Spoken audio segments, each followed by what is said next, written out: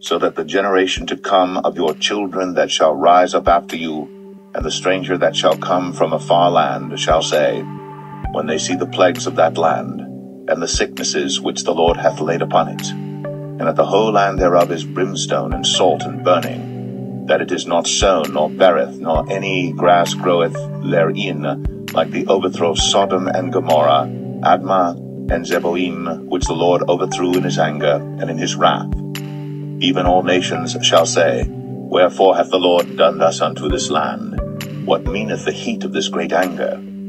Then men shall say, because they have forsaken the covenant of the Lord God of their fathers, which he made with them when he brought them forth out of the land of Egypt.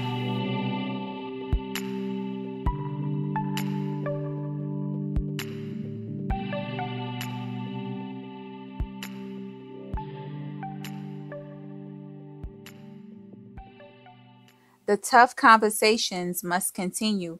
If we do not discuss the love-hate conversations, how are we to heal as a people? To the strangers that profess to love the Elohim of Israel, regardless of his color, how can you move forward if we cannot address yours and your nation's present wickedness? How can you serve the Most High and not repent of your sins and the sins of your fathers?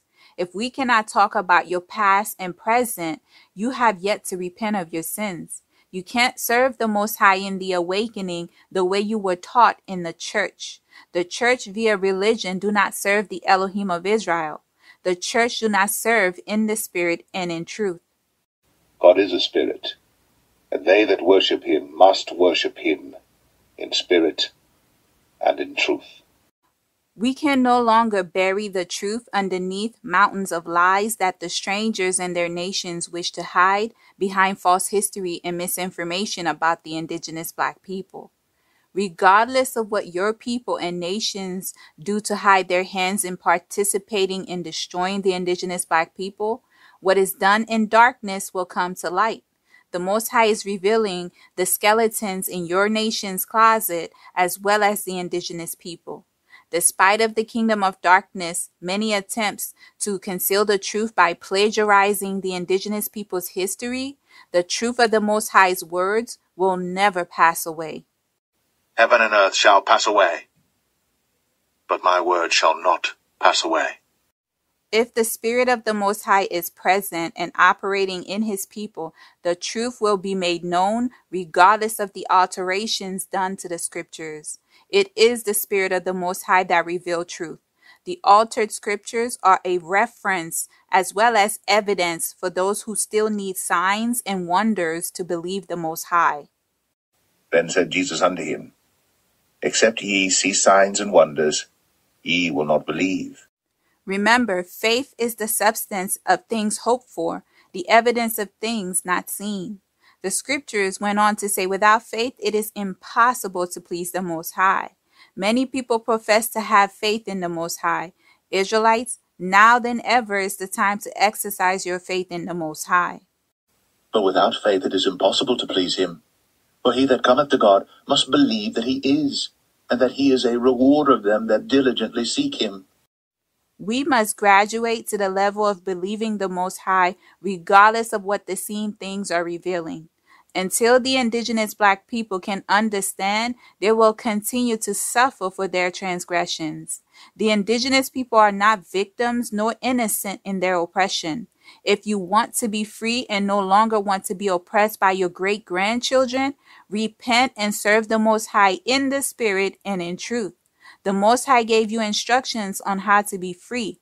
Follow the instructions the Most High gave to you. The scripture said it was through your own fault that you discontinued from the heritage he gave you.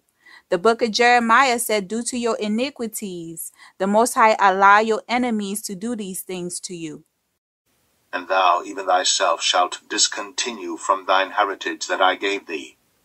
And I will cause thee to serve thine enemies in the land which thou knowest not. For ye have kindled a fire in mine anger, which shall burn forever. Why criest thou for thine affliction? Thy sorrow is incurable for the multitude of thine iniquity, because thy sins were increased. I have done these things unto thee. The kingdom of darkness used a disease called self-hate to oppress the indigenous Black people. Additionally, Satan used the self-hate disease to cause many indigenous Black people to white out their bloodline. I will say this repeatedly. A person who white out their seed or participate in whiting out their bloodline is no different from a hybrid stealing the indigenous people's history. You are contributing to your own demise. Today, there are many Israelites whiting out the royal bloodline. Many of them are deceived into believing they are creating indigenous Black children with their strange wives. Many of them believe they can save their strange wives and children. I have heard Israelite males say their strange wives and children are saved through them. Are you Jesus now? Your blood and self-righteousness is so pure that you can save people now?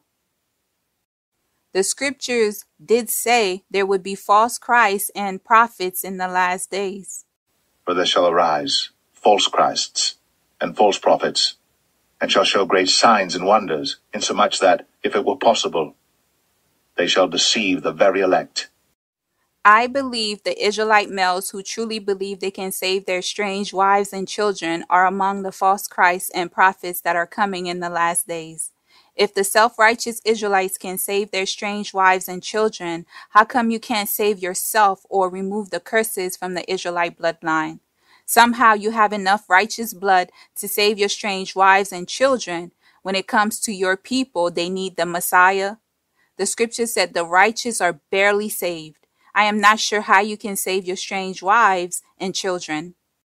And if the righteous scarcely be saved, where shall the ungodly and the sinner appear? The Most High always made the Israelite males put away their strange wives and children. Your children being born from unholy unions are a testimony against you. The scripture said a bastard cannot enter his congregation, not even to the 10th generation. Those very children are your oppressors. There are many Israelites and indigenous heathens who reject their image. Many indigenous people love the image of Satan that they seek for their children and great-grandchildren to look like a leper. To the indigenous people who hate themselves and their dark skin, the scripture said you were made in the image of the Most High. So God created man in his own image. In the image of God created he him. Male and female created he them. You can't say you love the Most High and a servant to the Most High, then seek to alter your appearance to resemble the children of the fallen. If you hate your image, then you hate the image of the Most High. If you seek to look like the children of the fallen, Satan is your father. Some indigenous people love darkness that they lust after recessive genes. Many indigenous Black people cannot comprehend that they are the blueprint to humanity. The indigenous Black people are the only pure humans. Us. And in fact, the Africans who came out from Africa have no evidence of any Neanderthal genes in them. No evidence of admixture. So they're the real pure humans. Homo sapiens. Really, really interesting, and it gives you a lot to think about. Anything outside your image and features is a new species. The scriptures confirm when the sons of God, the watchers, procreate with the daughters of men and had children, the abominable union brought forth the other species of mankind and its various subspecies. The other subspecies are a combination of the seed of the fallen procreating within and the animals. Remember, the seed of the fallen sin against the animals as well. And they begin to sin against birds and beasts and reptiles and fish, and to devour one another's flesh and drink the blood. Many animals have parasites living in their fur. When you watch documentaries on wild animals, many of these animals have ticks and other parasites living in their fur. The other species of mankind suffer from the same condition. They have parasites in their fur. They are the only species of mankind that suffer from parasites living in their hair. The indigenous people do not suffer from that condition. If an indigenous person suffer from parasites living in their hair, I am sure they were entangled with the other species of mankind. When you procreate with the other species of mankind, you do not know what genes are passing down to your children. Too many indigenous Black people are blind by the light skin, colored eyes, and good hair stereotype. If the other species of mankind had good hair, parasites wouldn't be living in it. The beast system programmed the indigenous Black people to believe recessive genes are beautiful. Melanin is beautiful. How can you be the blueprint to humanity and allow the inferior species convince you that your DNA is inferior and your image is ugly? Too many indigenous people have strayed far from their roots. Why are you embarrassed to resemble your creator? Many indigenous people believe if they resemble the oppressor's children, they will live a better life in the beast system. Many indigenous Black people willingly procreate with the children of the serpent seed to change the image they hate. I am glad that I don't suffer from the self-hate disease many indigenous people contracted in the beast system. You are doing yourself a disservice when you procreate with the other species of mankind. It is proven their genetic makeup is nothing but recessive genes. They have animal DNA and other abominable genes in their blood. Recently, they successfully transplant a pig kidney into a person. I can guarantee the patient was from the other species of mankind. Because the other species of mankind have animal DNA, of course the organ transplant would be successful. For example, is imagine you took a gorilla, treated the gorilla exactly as it is, but were able to generate a human-looking face. Right? So a gorilla with a human face. How would we think about that entity? Third example, humanized immune system. Took a mouse, and we do this, we have these at Harvard, for example, and created an immune system in order to test drugs. Think about HIV, for example, that was humanized. So not the brain, but just the immune system was very human-like. And last example is actually valve replacements, heart valve replacements. So Jesse Helms, the senator, had a pig valve replacement years ago, right? So there's a piece of an animal in him, right? So these are 4 examples of different kinds of... If they are transplanting animal organs into so-called humans, what else are they tampering with? Why is it difficult for the indigenous people to believe the beast that walks like a man is not human but a hybrid counterfeit? Stop misidentifying these people.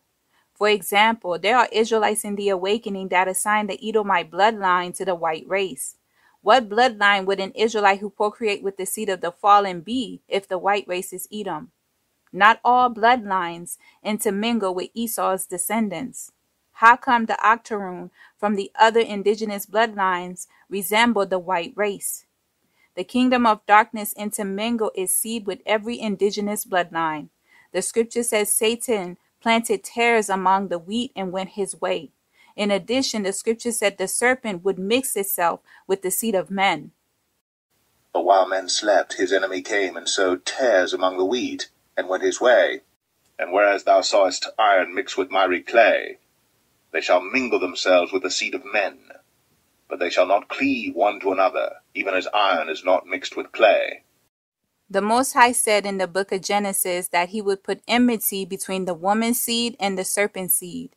When the Most High said this, he was talking to Satan. Could the other species of mankind be the serpent seed the Most High spoke of in the book of Genesis?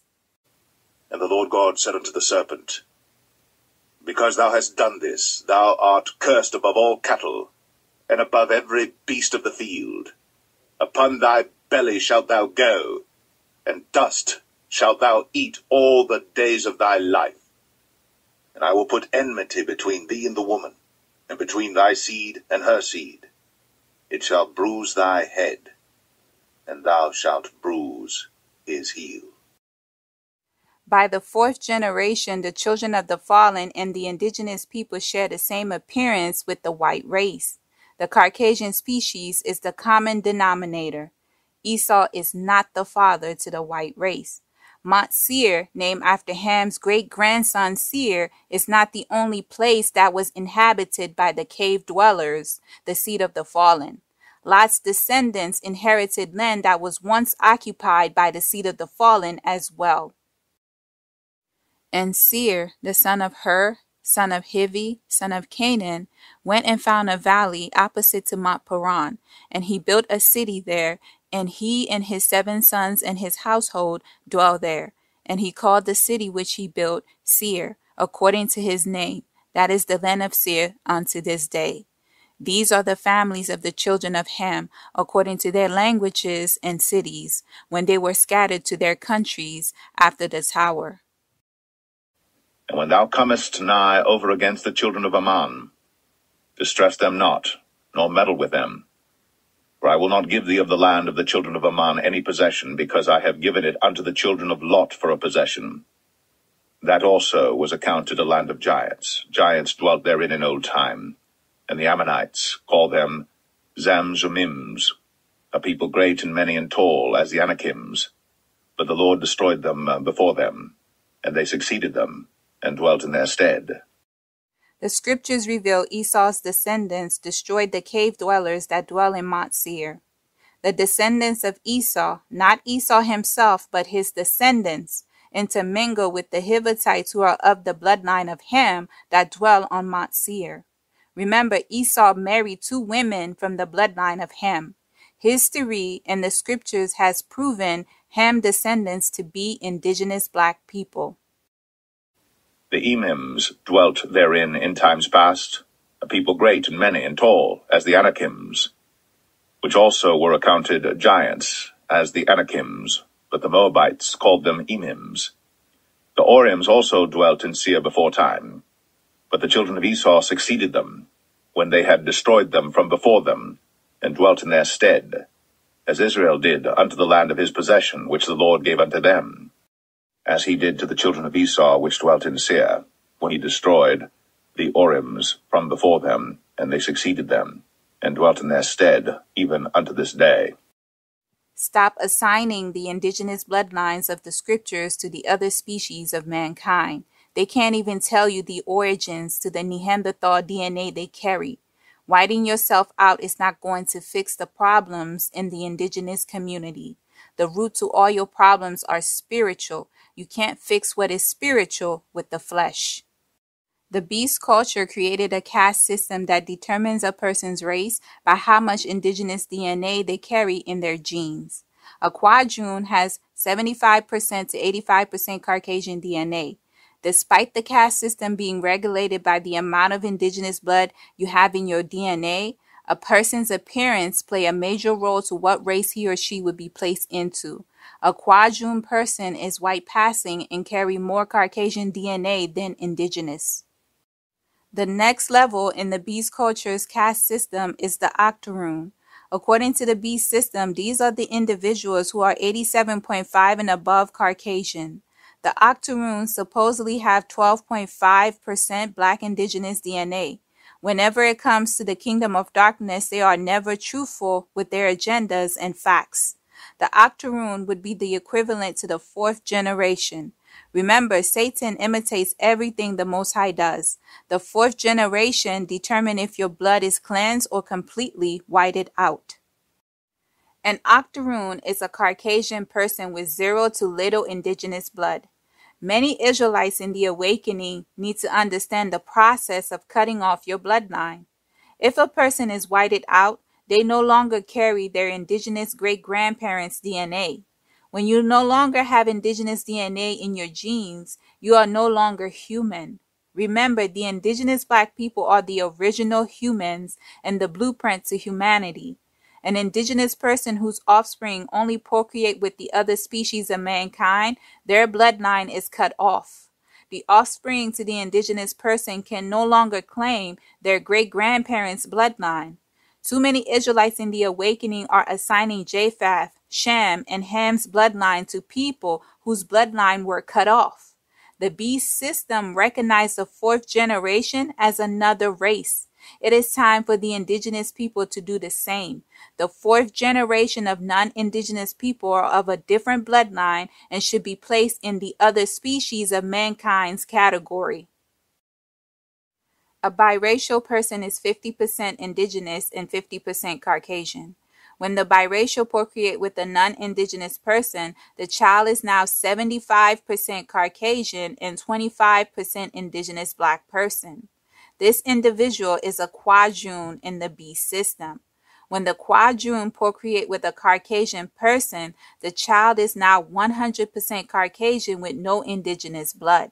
The B system recognized this person as an octoroon and placed the octoroon in the Caucasian race, the fourth generation. The synagogue of Satan do not want you to view the octoroon in the perspective of having no indigenous blood. So they say the octoroon has 1/8 indigenous blood, which is 12.5%.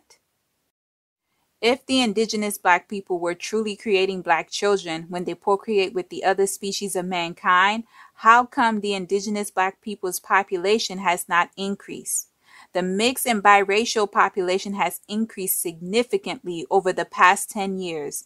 If the B system considered the mixed race and biracial people black, how come the indigenous people's population has yet to increase in America? African Americans are still 14% of the United States population. The African American male is the leading group in creating biracial and mixed children. How come black people's population in America has not increased if the mixed race and biracial are black? The reason the indigenous population has not increased and the Caucasian population remains the majority in America, the biracial and mixed race people often procreate with the Caucasian species. Also, the quadroon and the octoroon people are white in the B system. Remember, the quadroon and the octoroon are the third and fourth generation. Most biracial people inherit the self-hate curse from their fathers and choose to procreate with the other species of mankind to further erase the indigenous blood. This is a well-known strategy the kingdom of darkness used to increase the seed of the fallen's population, as well as whiting out nations and bloodlines to claim the indigenous people's history and land inheritance all over the world. The octoroon is your average white person living today. The B system recognized the octoroon to be a white person. They would place the octoroon into the Caucasian race. To the minority crowd that believe you are what your father is regardless of the mother, do you consider your octoroon male great-grandchild with the strange woman black? Because your octoroon male great-grandchild with the strange woman is the white man today. Indigenous black people, you are the root to their foundation. If you can't accept the quadroon and octoroon as black, how can you accept the biracial who make the quadroon to be black as well? I hope the indigenous black people can begin to see race was invented to confuse the masses. But God is not the author of confusion, but of peace, as in all churches of the saints. The indigenous black people are the root to the human species. Anybody who considers themselves to be human must have indigenous blood. If they do not carry indigenous blood, they are not human. In the world we live in, it's either you're black, white, or mixed. There is no such thing as race. An Asian person is a subspecies to the Caucasian species. Have you noticed the name similarity? There are white Asians, black Asians, or mixed Asians. The mixed Asians would be the biracial. This would be the same concept to all the so-called race the B system group everyone into to erase bloodline. While the indigenous black male believe he is creating black children with the strange women, the synagogue of Satan is quietly procreating with your biracial children and making quadroons and octoroons to increase their population. The self-hate mentality is working against you. The population of the Caucasian species remain the majority in America, while your population remains stagnant despite of the increase to the mixed race community. Most indigenous black males do not accept the quadroon and the octoroon male child from the strange woman to be their flesh and blood. Deep down inside, most of you know you cut off your bloodline when you procreate with the strange women. That is why you do not accept the octoroon male child as your flesh and blood. Because your lust of the flesh supersedes your love for the Most High, you continue in your rebellion. When a man serves the Most High with a pure heart, the Most High allowed him to see his children to the 4th generation. After this lived Job 140 years, and saw his sons, and his sons' sons, even 4 generations. What is the logic behind the doctrine, you are what your father is? Satan is using your own doctrines to work against you. You must love yourself to be fruitful and multiply. Hating what comes from you is a stronghold the kingdom of darkness has placed on you. The indigenous Black people who hate themselves need to seek deliverance. You are helping the kingdom of darkness destroy your own people and community. So ought men to love their wives as their own bodies? He that loveth his wife loveth himself. The 4th generation is important because you could either cleanse your bloodline from the serpent seed or cut off your bloodline. To reverse the infiltration of the serpent bloodline in your family, your children must procreate with indigenous Black people and continue to do so in every generation to cleanse your bloodline from the infiltrated gene of the serpent. By the 4th generation of procreating with indigenous Black people, your bloodline is restored. In the case of the Israelite heritage, your descendants must procreate within the Israelite bloodline to return. The children that are begotten of them shall enter into the congregation of the Lord in their 3rd generation. The Most High often used the 4th generation. The scriptures reveal to us the story of Jehu, who did well in the sight of the Most High. Yah chose Jehu's descendants from the 4th generation to sit on the throne. And the Lord said unto Jehu, Because thou hast done well in executing that which is right in mine eyes, and hast done unto the house of Ahab according to all that was in mine heart, thy children of the 4th generation shall sit on the throne of Israel. Indigenous Black people, if you dislike the oppression, why not change your behavior? Transgressing the laws of the Most High to do as thou wilt is not going to end your oppression. Seeking to erase yourself by procreating with the other species of mankind is not going to end your oppression, but increase your oppression. Your octoroon great-grandchildren with the strange women are the ones shooting you dead in the police uniform. Your octoroon great-grandchildren are the ones making laws oppressing you. The Most High allow your biracial, quadroon, and octoroon children to destroy you to be a testimony against you. Many of you do not want to view your children in that perspective. You want to believe you are making the world a better place when you procreate with the other species of mankind. The time has come for you to stop rejecting the Most High. If you want to be on top again, you must submit to the Most High. Submit yourselves therefore to God. Resist the devil, and he will flee from you. When Abraham and Sarah wanted to help the Most High in fulfilling his promise to make Abraham a father to many nations, Ishmael was the solution Abraham and Sarah came up with. The work of the flesh always backfired. Ishmael became a thorn to Isaac and his descendants until this day, just like how the children from the strange men and women are a thorn in your flesh. And Sarah saw the son of Hagar the Egyptian, which she had borne unto Abraham, mocking. Wherefore she said unto Abraham, Cast out this bondwoman and her son, for the son of this bondwoman shall not be heir with my son, even with Isaac. Your children with the strange women and men are the ones against you. Many indigenous people fail to take accountability for their actions. They allow the work of the flesh to supersede the will of the Most High in their lives. The other race of people that many of you despise are your children or descendants of your forefathers. If you dislike their behavior, the scripture said, train a child in the way they should go, and when they're old, they will never depart. Train up a child in the way he should go, and when he is old, he will not depart from it. Indigenous Black people, your children with the strange women and men will always be a testimony against you. Stop running away from the abomination you created with the kingdom of darkness.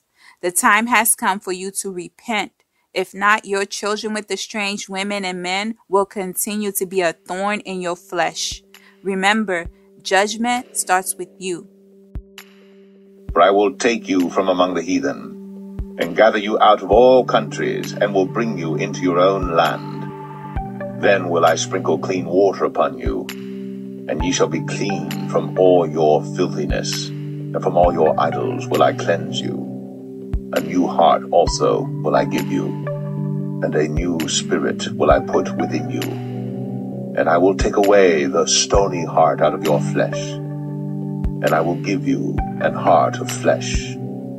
And I will put my spirit within you, and cause you to walk in my statutes, and ye shall keep my judgments and do them.